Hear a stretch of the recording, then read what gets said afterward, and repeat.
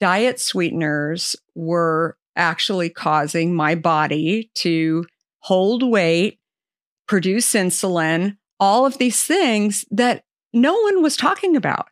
And that's when I really said, gosh, this is fascinating. If I could help myself to realize that water is really what I should be drinking, if I can not only start to drink water by what I was doing in my kitchen, slicing up fruit and throwing it in, maybe I can actually create a product that helps a lot of other people too to drink water and realize what I had realized. I never even thought of it as a company or taking on the soda industry or any of the other things that people have talked to me about. Instead, I just really thought just by starting something, I could help people. And that is really what drove me to start Hint and do what I've done today. So that's the beginnings of it.